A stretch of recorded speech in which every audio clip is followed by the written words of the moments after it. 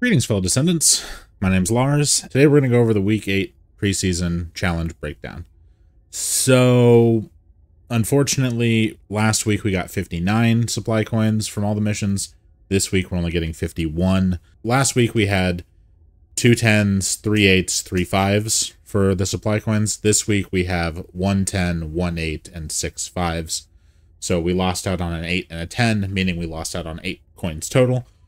So what we have instead is 51 instead of 59 coins. It is still better than what we were getting before, but it is a loss still. I was hoping that maybe these could be avoided for some, because some of these are just a lot. 200,000 kills and 300 intercept battles, 200 amorphous materials open. Like, I mean, it's doable, but you have to put in so much time to do it, and not everybody has that time, and it's unfortunate to be able to miss out on like these extra bonuses from the shop because of that. But hopefully in Season 1 they'll change this around a little bit. I don't necessarily think it's going to change much, but we'll just have to wait and see. But we're going to go ahead and jump into the Week 8 challenges real quick, and I'm going to show you where to get these done in a pretty quick and easy manner. Except for one of them, which there's no quick and easy way to do it. You just gotta be there and you gotta do it, but we'll get into that. So yeah, let's get into the challenges. Okay, so let's start off with the Sharpened Blade challenge. Deal 500,000 damage or higher at once.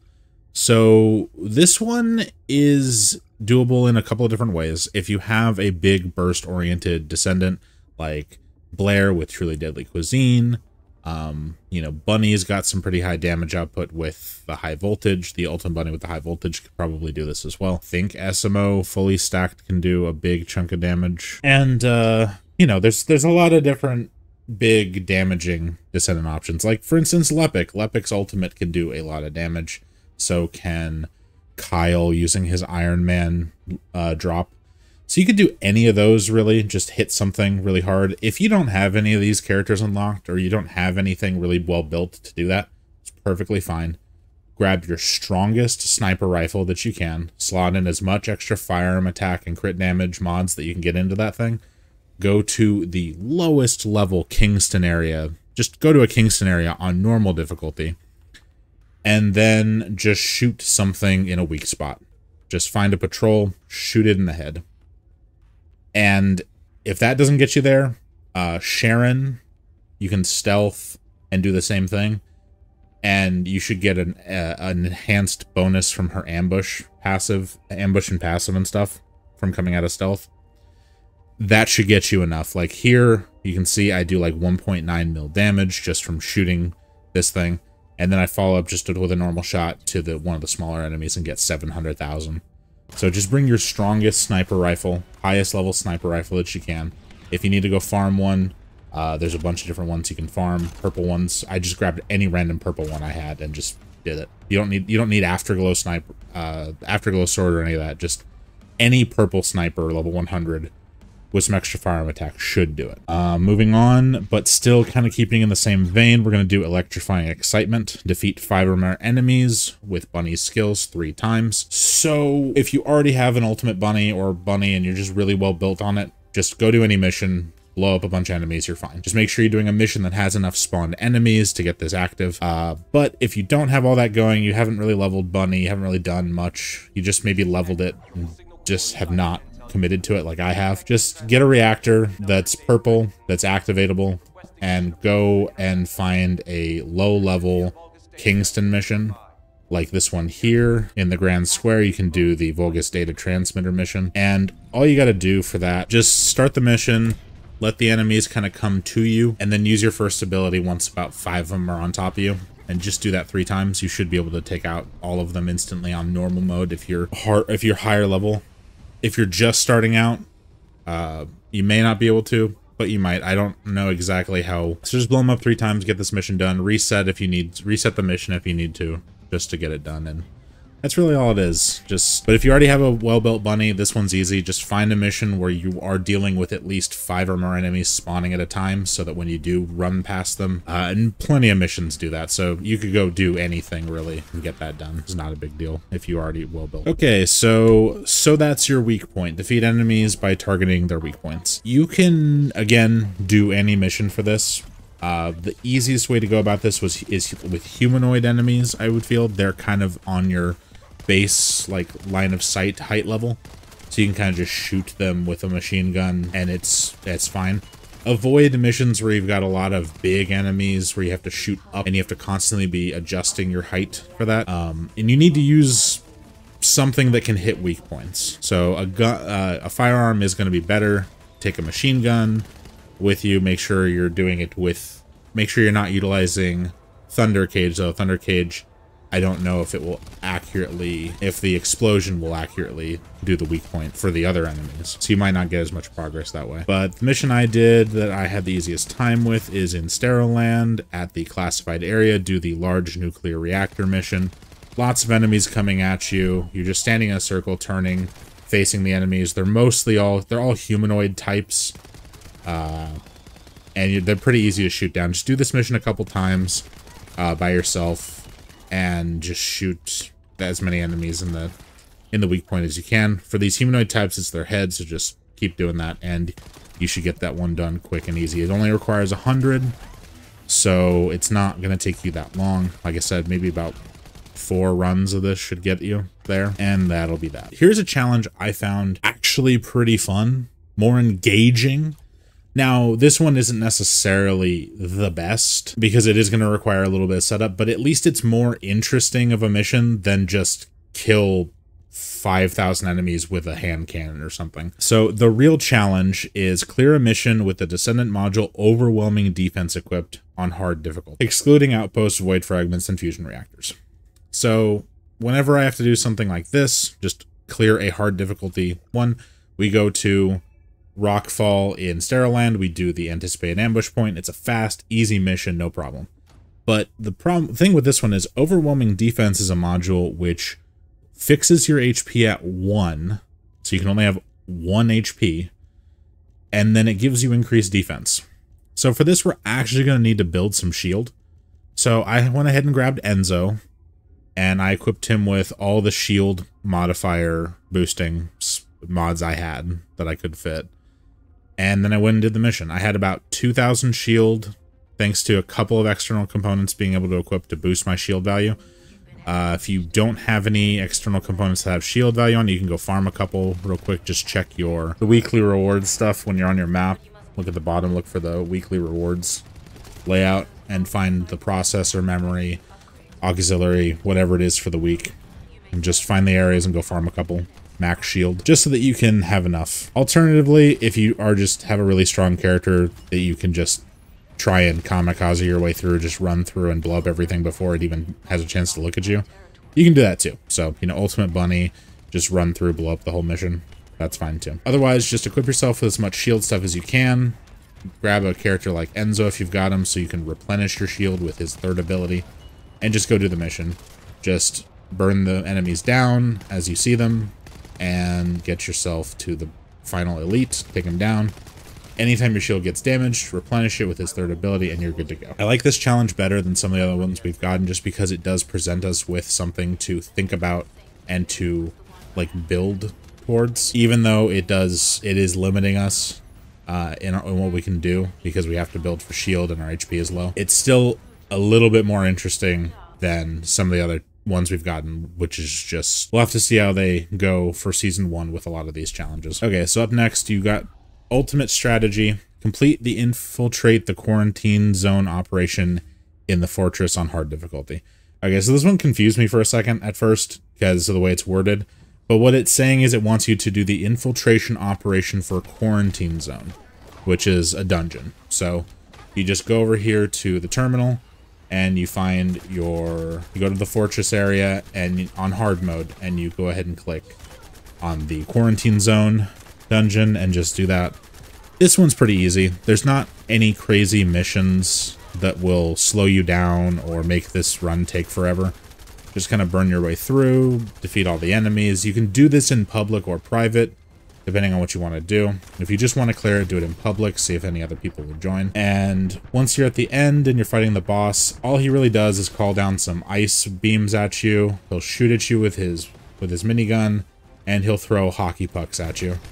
Line of sight the hockey pucks, dodge the space lasers, and just avoid getting hit too much by his gun, and you will be fine. Overall, it's not a hard one. It's not a long one. You can do this pretty quickly. And that's all there is to it. Okay, so last up we have 3 intercept-focused challenges. We're going to start with the easier one. Blitz I. Complete any intercept battle within 1 minute. You can do this on normal, you can do this on hard, whatever you want to do. My suggestion, just load up Gravewalker, the very first intercept battle. You can do this in like 10 seconds. Even if you are still working your way through normal mode, this thing is low level. It's got very low stats. You can probably burn it in under 30 seconds no matter what stage of the game you're at. Unless you were brand spanking new and you just unlocked this fight. You should be able to burn it down within a minute easy. So just do that 2 times and boom, 5 coins for you. Next up is I Shall Be Too Late. Clear any hard intercept battle within 5 minutes, 1 time. So Devour is the go-to whenever I think I need to clear anything fast. If you are not strong enough to do hard mode intercept battles consistently and quickly, then I don't really have a good recommendation for you. I mean, Devour healing is probably going to make the fight go too long if you aren't consistently and quickly beating these fights. And without investing into a lot for your character, I don't know if you can beat it within 5 minutes for most of them, but I would say Devour is the best bet for just in any given situation. He's gonna die the fastest of them all. So if you're struggling with hard mode intercept battles, I don't know if this one will be doable for you, nor do I feel like the next one will be either. But just give it your best, try and see if you can do it. If you do need to get this one done and you are struggling with hard mode intercept battles, try and ask in world chat or try and ask in the official Discord or anywhere. See if anybody was willing to help out. You can try and ask and see if someone will help. The first 3 bosses are pretty easy to do. A lot of people would probably be willing to help. So if you can't do this one on your own, go ahead and ask for some assistance and see if anyone's willing to help. And that's the best advice I can give for this one. Okay, so last one is Resistance of the Fallen Tyrant. Defeat Molten Fortress in intercept battle hard. So if you've been struggling with hard mode intercept battles, you are not at Molten Fortress yet, because you've probably been stopped by the first 3, maybe Pyromaniac, maybe Swamp Walker, maybe Frostwalker.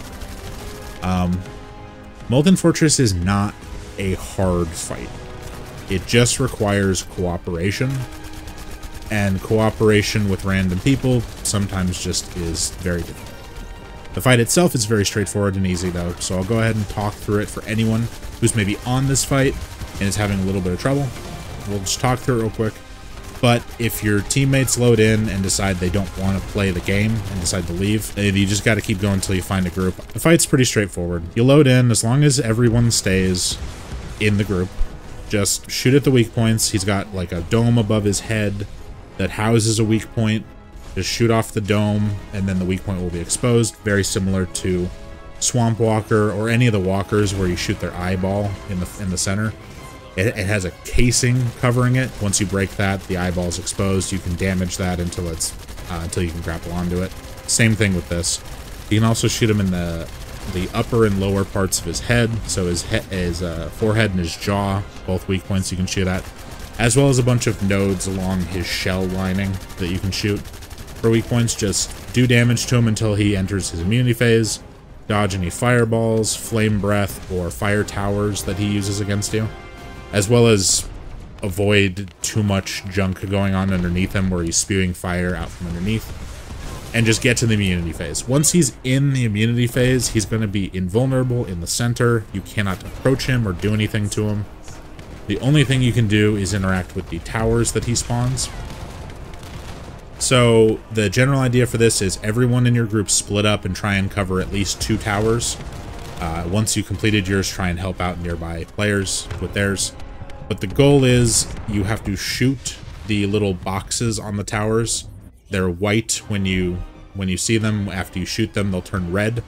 And there's a little arrow that's following the positions. There's 8 positions on each box, and wherever the arrow is pointing, that's where it currently is. It will move in a counterclockwise fashion, so you will need to shoot it a number of times in some cases to get it to where you want it. But the goal is to point every single one of these to the right. If you point every one of them to the right, if everyone follows this, and you get all of them done, which if everyone gets going quickly, you can do very quickly before anything happens. Once the whole grid is set up, all the towers are connected, the boss will become vulnerable again, and you can go back to fighting him and probably take him down shortly after. If, however, you do not get it done quickly enough, the boss is shooting like fire meteors out of his back at all of the towers. You can shoot these out of the air, and you can even shoot them right off the top with something very explosive that can hit multiple things, like a rocket launcher. And you can blow them up and prevent them from hitting the towers, but if they hit the towers too many times, you see there's a bar that's ticking up charges on it. The second that gets maxed out, the tower gets reset. It's not activatable for a couple seconds, and you have to redo that tower entirely. And it'll spawn sometimes in a very poor position, like one off of the right, but you have to go all the way around and whatnot. So if you do it quickly, you can avoid this, but if somebody struggles, then it's not great. So if you're doing this mission and you complete yours and you see that someone's still struggling through theirs, just try and shoot the orbs out of the air as best you can. Give them a chance to get their thing in position. And if it fails, you can leave and join another group and try again. Unfortunately for this fight, it's really coordination and team focused. And if your team just isn't doing the proper stuff, then you will just have to wait and try again. If you're not at that point for hard mode fights, I wouldn't worry about this mission. It's only 5 coins as well, so if you've done a lot of other things and if you've gotten enough of your things you want out of the supply coin shop, unless you're like just that one sliver away from getting that last final thing, I wouldn't worry about this one. It's only worth 5. There's other missions you could probably do to get that last bit that you need, unless you're trying to get everything, and the only things you have left are just the season challenges themselves. Those are longer, those are harder, but that's pretty much it for week 8. Okay, so that's it for the week 8 challenge breakdown. It's the challenges this preseason have been rough. I know that not everyone has been able to get all of theirs done because there's just too much of a time commitment for some things, and I understand that it's rough. And I really hope that Season 1 offers more interesting and engaging missions rather than just droll, like, time-consuming missions of just, defeat, 150 million enemies, or reach mastery rank 79, or, complete every mission once on both normal and hard difficulty or something. But we're just gonna have to wait and see, and I just hope that if they are going to keep these extremely time-consuming, that the supply coin rewards aren't so insanely amazing that everyone feels like they're missing out from not being able to get their stuff done, So this will probably be the last video I upload until Season 1 starts. We're only like 5 days away from the season, but I'm gonna wait until it drops before I do another one. We're going to be doing, I'll do the preseason challenges in week 1 together. I'll do the Season 1 season challenges and the week 1 challenges in one video on the weekend following the release of Season 1, as well as we'll go ahead and do videos for Haley. We'll do them for the new infiltration stuff, as well as any other new changes that come with Season 1 as a whole. So if you're looking forward to that, please like and subscribe for more TFD content. I will get to that once we get the new season stuff started. And if you have any comments or questions regarding anything, just go ahead and leave them down in the comments below, and I will respond to them as soon as I can. And yeah, I'm looking forward to Season 1, trying out Haley, seeing what this new infiltration stuff has to offer. But that'll be it for this video. Thank you all for watching. I'll see you in the next one. Peace.